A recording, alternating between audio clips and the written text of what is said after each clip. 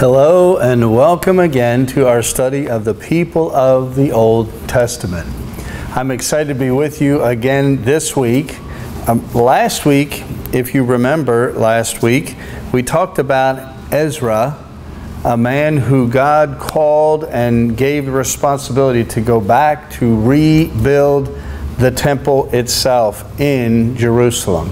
If you remember, Ezra was living during a time when Israel had been captive and they were being really held in other countries, not their own. And so Ezra felt really the burden to go back to his home area, to Jerusalem, to rebuild the temple. And that's what he did.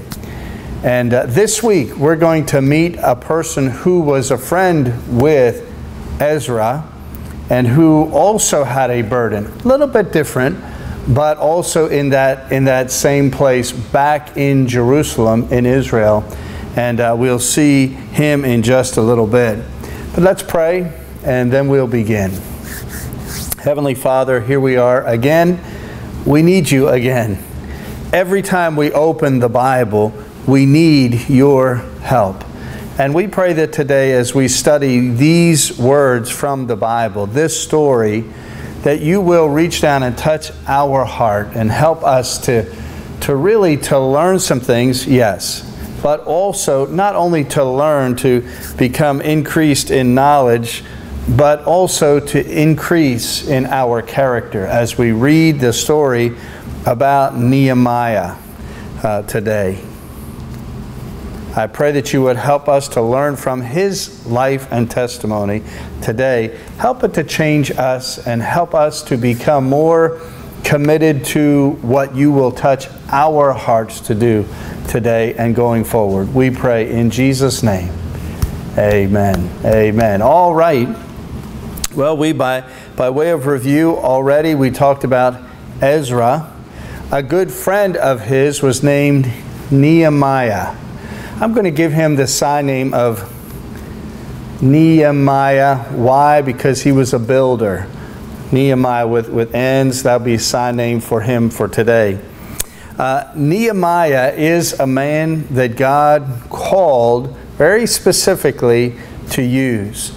At the same time that Ezra was alive, same was Nehemiah. They really were friends. They knew each other and they worked together.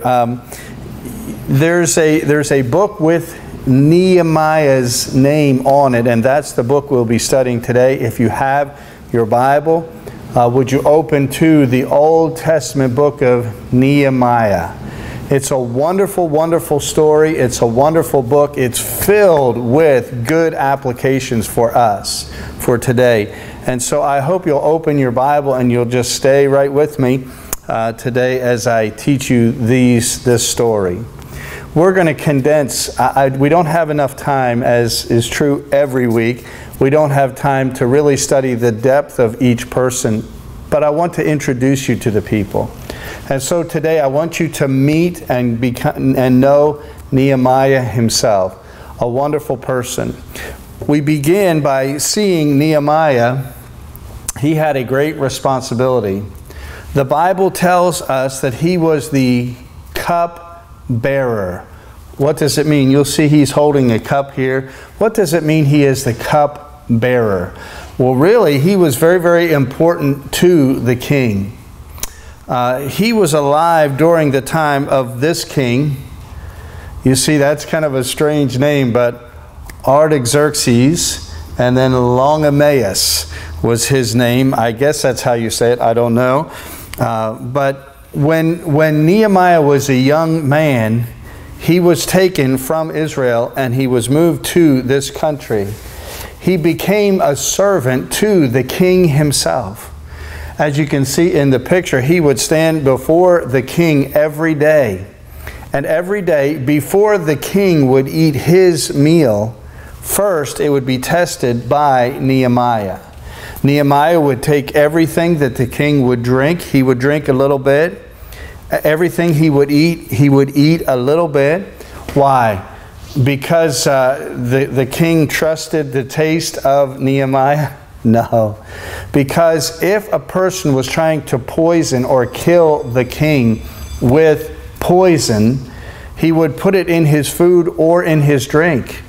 Nehemiah himself was just a servant.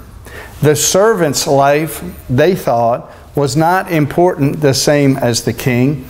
If a servant died because of drinking or eating poison, it was okay. The king was safe and he would not eat or drink that. And so Nehemiah, every day before every meal that the king would eat himself, Nehemiah would test all of the food and all of the drink. He would test it. The king would watch him for a little bit. So really the king and Nehemiah they got to know each other. I would not say they were friends, but they got to know each other well, because every day, morning, noon, night, the king saw and watched Nehemiah to see if he would die after he ate or drank anything. That was the responsibility of Nehemiah. Nehemiah every day would go in before the king, and the king was used to seeing his face. Now, from what the Bible teaches us, Nehemiah always had a friendly, happy face when he stood before the king. But something happened. Nehemiah heard about the situation in Jerusalem. He heard maybe about his friend Ezra, who had gone back to rebuild the temple itself. Maybe he heard, by the way, from his brother Hananiah. And Hananiah, his brother, told him that not only was the temple had fallen down and now rebuilt again, but the walls around the temple had fallen down. And it was in a horrible situation. And Nehemiah's heart was touched. Now, let me say, your heart may not have been touched by that. My heart may not have been touched by that, but Nehemiah's heart was touched so deeply that it made him to mourn. It says, I want you to see what the Bible says about what Nehemiah, when he heard the news about the wall being collapsed in Jerusalem. The Bible says this, and it came to pass when I heard these words, the words about the wall being collapsed, when I heard these words, that I sat down and wept and mourned certain days and fasted and prayed before the God of heaven. When Nehemiah heard about the walls around the temple being collapsed in Jerusalem, his heart was so touched that he wept. And really, it continued for a few days. He wept and he mourned, and he didn't eat himself. I'm sure he followed his responsibility to the king, and he would test the food there, but he did not eat himself. And he mourned. He was sad with what had happened in Jerusalem. And during that time, he went in and he stood before the king. And the king saw Nehemiah. And he looked at his face and he said, you are not the same. Something's wrong with you. What's wrong with you? Nehemiah, he could not hide. He felt so mournful and discouraged about what was happening in Jerusalem. And so he told the king, well, king, there in Jerusalem, my home area, my friend Ezra went back and rebuilt the temple, but the walls around the temple have fallen down. And really, it touches my heart. And the king looked at Nehemiah. He saw a good man. Nehemiah was a trusted man to the king. The king had been alive and healthy ever since Nehemiah was his cupbearer. And so he trusted him. And he looked at him and he thought, it's not good to have a person who is protecting me to be discouraged. So he thought, tell you what I will do. I'm going to give you a letter of authority to go back and rebuild the temple walls around Jerusalem. And Nehemiah, really, you're giving me permission to go back? And the king said, yes, you can go back. And Nehemiah, he was smart. Nehemiah said, King, you've allowed me to go back. Will you also write, I need some things. I need some wood. I'm going to need some things to help to build the wall. Will you sign that too? And the king said, approved. And he signed the letter. And it listed things that Nehemiah would need when he went back. And so Nehemiah himself, he went back to Jerusalem to rebuild the wall around Jerusalem. It's interesting because he invited some people to go with him back to help to work. He needed workers.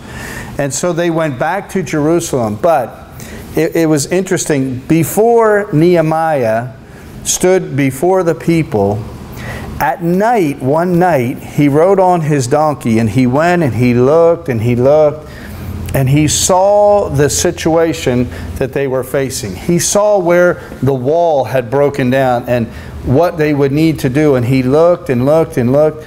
Nehemiah, this book in our Bible, it's a wonderful story about how God used a man with the skills he had to be able to accomplish a great thing. Now me, if you were to ask me to rebuild a wall, you would be in trouble. And that wall, maybe I would build it again, but it would fall very quickly. Why? Because I don't know what I'm doing with rebuilding a wall.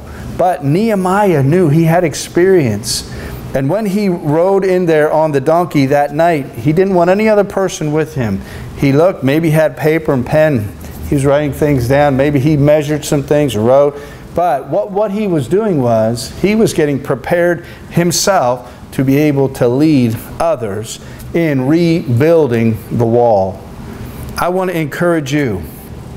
God will touch your heart about some things that God wants you to do.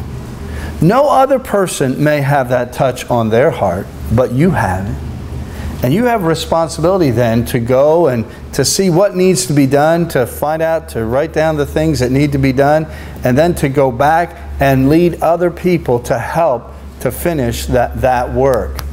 And that's what Nehemiah did here. He gathered a group of people from Israel to help to rebuild the wall and do the thing God touched his heart to do.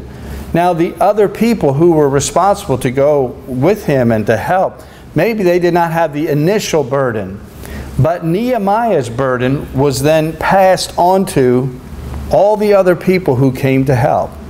And so some person maybe was skilled with wood, and another person was skilled with stone, and another person was skilled with measure. I don't know. But Nehemiah took his burden and passed it on to each person. And this time that he spent there at night looking over things helped him to know what needed to be done next. So Nehemiah, after he studied and looked all over the situation, he knew, well, that guy, he can do that, and he will be able to do that, and he'll be able to do that, and over that person can help with this. And in Nehemiah's mind, he was picking people and making a plan. And when he gave a person responsibility of what he wanted them to do, and in some parts you'll see as you would study and read the book of Nehemiah, you will see that he chose some groups of people and gave responsibility to one specific section of the wall. They were responsible. They would build and build and build, and they finished. If they finished, they would go help another person. But each group had their own responsibility. And Nehemiah was the leader. He was the planner. You know, sometimes, all of us, sometimes we wish we could be the leader. It's not easy to be the leader many times. It's good when you can trust the leader God has placed over you. When that happens, if you go to a good church with a good pastor, trust your pastor and follow his authority and leadership as long as he's following the Word of God. If he goes away from the Word of God, then you need to stop. But Nehemiah was being led by the Spirit of God, and he was obedient, and he gave and gave and gave responsibility. Well, let's see what the Bible says. The Bible says in Nehemiah chapter 2 that Nehemiah told them of the hand of my God, which was good upon me, as also the king's words that he had spoken unto me. And they, the people, said, let us rise up and build. So they strengthened their hands for this good work. That is a wonderful verse. Nehemiah stands before these groups of people that he has picked out to help with the wall. He stands before them and he tells them what God touched his heart to do. He tells them, my burden began here. I talked with the king. The king gave me the letters. I have the letters here of approval. And he sent me with authority from him. And I've looked over at night and I've seen the wall. And here's what God touched my heart to do. And he tells the people, specific to each of them. Those people say, I love the phrase, let us rise up and build. Let's not waste any more time. You know, there's a time in every situation. God, first, he starts with giving a burden to a person. And then that person studies and plans, and that burden becomes a plan. But there's a time when that plan must begin to have action. Too many people today have a burden, yes. They think about, they develop a plan, yes. But then the plan lays on a desk somewhere, or a person says, I'm going to pray about that, and they forget and forget and forget, and that plan never happens. But these people said, let us rise up and build. Let's go, let's do it. And so the workers were given specific responsibilities themselves. They took their responsibilities seriously, and they began to build the wall. You might say, oh wow, everything's going perfect. The wall is being built, every person is in fellowship with each other, and everything is wonderful. I'm going to tell you, anytime God begins a work here on the earth, the devil's going to show up and try to discourage people. And that is exactly what happened. The same here happened with Nehemiah. Two men, Sanballat and Tobiah, two men, they show up and they're against Nehemiah. Why? I don't know. I don't think they had a good reason themselves. Really, just the devil wanted to stop the work of God, and he chose two people. These two men volunteered, and they stood to be against and oppose. They wanted to oppose Nehemiah. It started right from the beginning of the story. You can see them in chapter 4. What did they do first? Well, the people who are enemies of God, first they start small. They begin by mocking. The men would stand back and they were watching people building the wall, and they were cutting and building and putting stones and different things, and they stood back and they said, that wall is so weak, a fox could come and touch it and it'll fall over. And they mocked. You know, this still happens today. When you decide God calls you to do something and touches your heart to do something, and you surrender to do it, the first thing that happens is some person is going to meet you and say, you're not qualified enough to do that. You're not good enough to do that. You're not the right person to fit that. Listen to me. When God touches your heart, don't listen to any other person. You obey God until God says stop. You keep going. When God calls us, He will not change His mind until the job is finished. So the first thing that happened, people mocked them. You can see that in chapter 4. But I want you to see what the workers did. It's interesting. They could have stopped the work.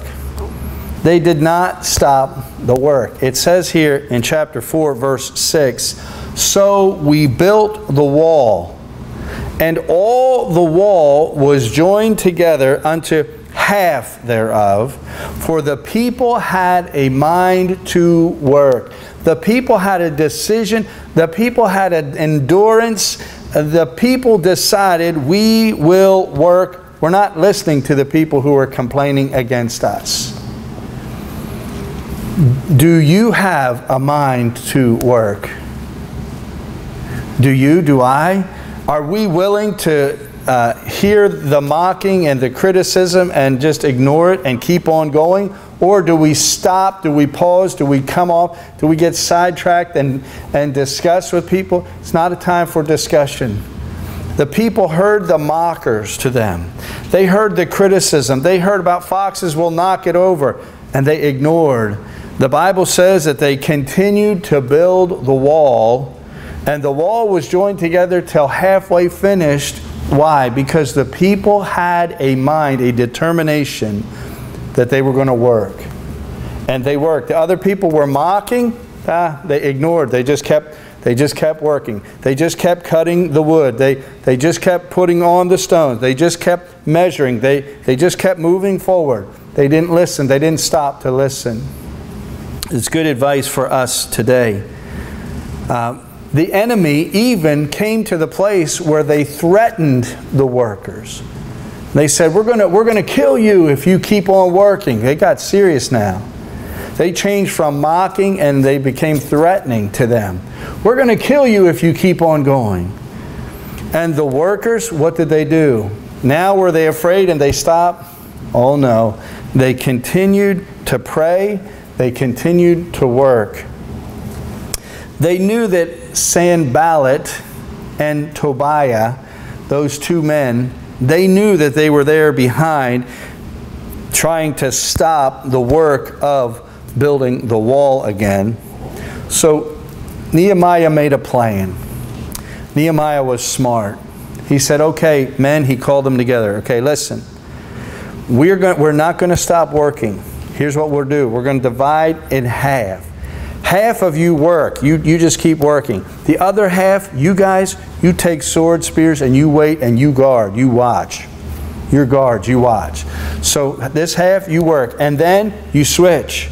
And you guard and you work. But don't stop the work. It's important for us to understand the work cannot stop. The work is more important than the people who complain against it. If God has called you to teach a Sunday school class or children or just to meet one-on-one with a person and do discipleship things, training, don't become discouraged and quit. The work is important.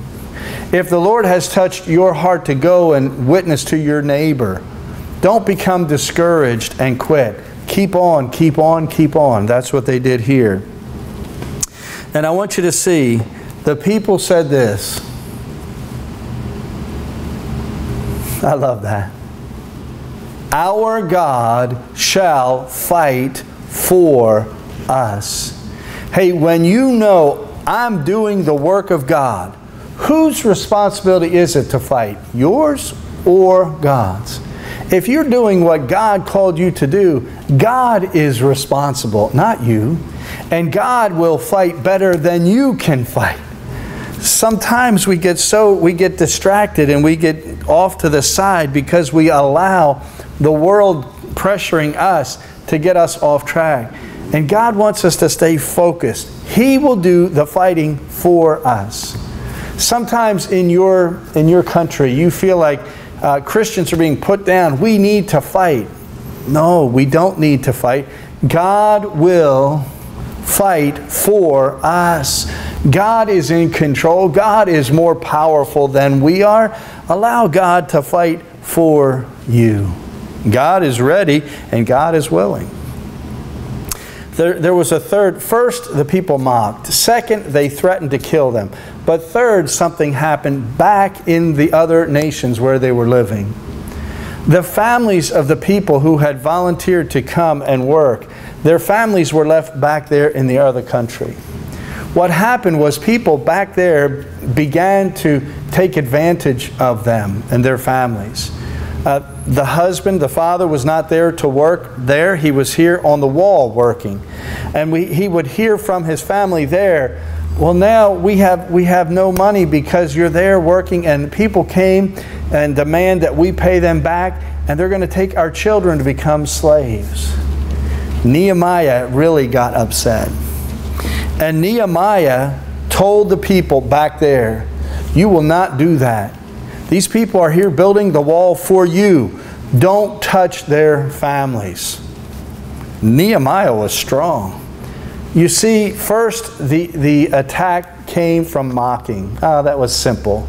Second, it was a little deeper. They threatened that they were going to kill them. That's serious. Third, maybe was the worst. It came from their own people, the Jews, who were putting this burden on them. You need to pay us, or we're going to take your children to become slaves.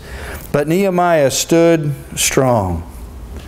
The last attack that came goes back to those first two, Sanballat and Tobiah. They came back again the last time they come. It's in Nehemiah chapter 6. They come and they say to Nehemiah, can you come down? We want to talk with you. We just want to discuss some things. They were nice. They were friendly. They looked good. But really, in their heart, did they have good or evil? Which? Evil. They wanted to pull Nehemiah from the wall. They wanted to distract him from the purpose that God had given him. And they wanted him to come down to meet with them. And Nehemiah's answer to them is wonderful. Nehemiah said this.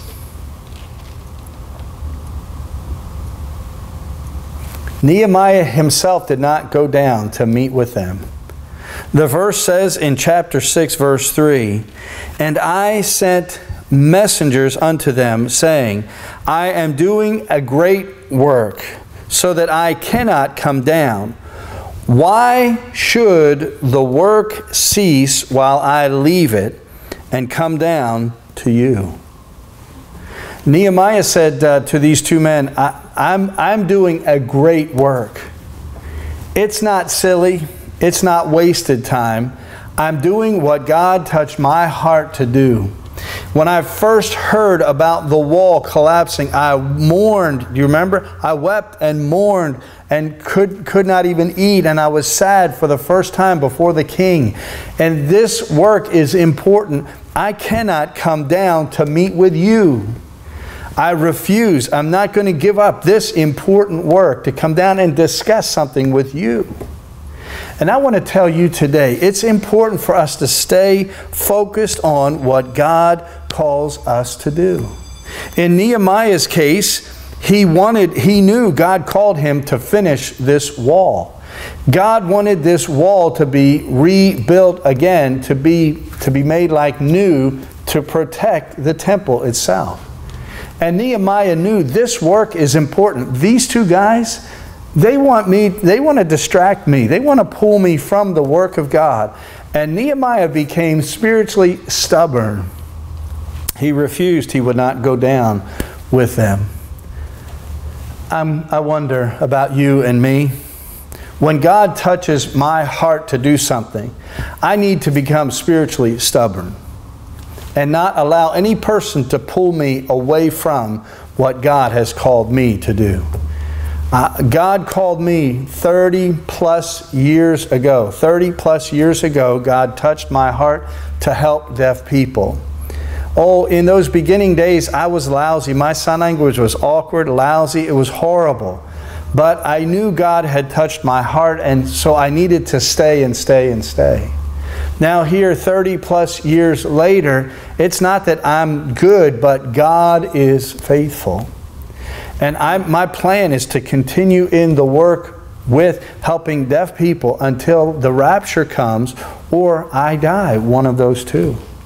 I want to stay on my wall because the work God called me to do with deaf people is a great work. And I cannot come down. I don't want to back up. I don't want to get distracted and pulled to one side. I want to stay focused and faithful all the way through my life. I hope you're the same as me. This story has a wonderful, wonderful, amazing ending. I want you to see. Nehemiah, the Bible says in Nehemiah chapter 6 verse 15, so the wall was finished in the 25th day of the month. Do you know what it means? They finished building the wall completely in 52 days. 52 days. That's amazing. These people, in less than 7 weeks, they finished the whole wall that was repaired to its original place. It started, if you think, it started with one man having his heart touched, Nehemiah. That one man went to the king, and the second man's heart was touched to allow. He gave permission for them to go. They left, and a group of people came with Nehemiah. Now, the burden of one has grown to two, has grown to many, many people, and that burden result in what? A finished wall in 52 days. It's an amazing story. The wall, again, was back to what God planned for it to be. Well, you say, oh, it's only a wall. A wall is not important. Hey, the wall was important to God.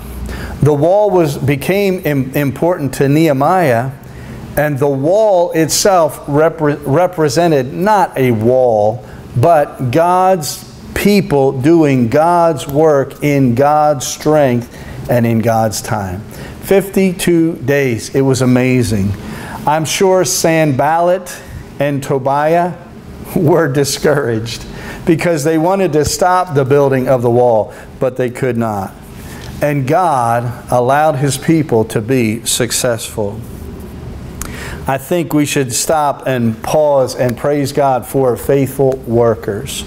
And today I hope you are a faithful worker as well. Now I want to close with you today.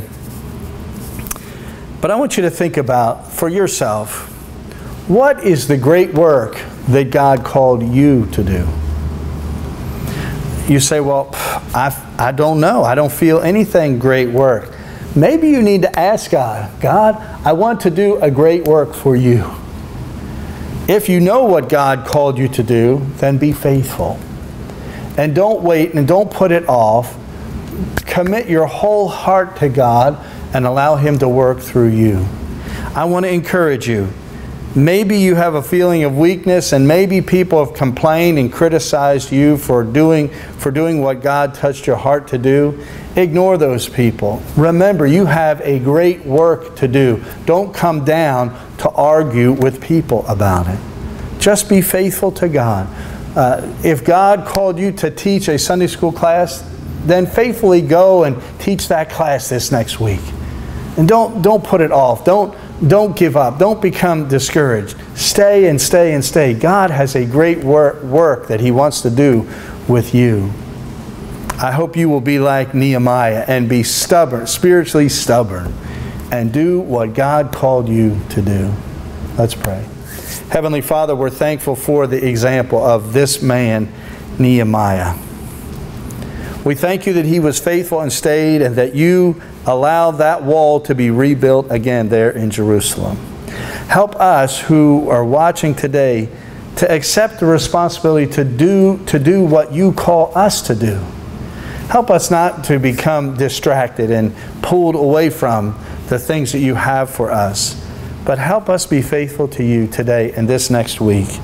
We pray that you would use the example of Nehemiah to encourage and to challenge us. We pray in Jesus' name. Amen. Amen. Well, next week it's going to be exciting. We're going to meet a man who's famous in the Bible. His name is Daniel. Daniel, his sign name.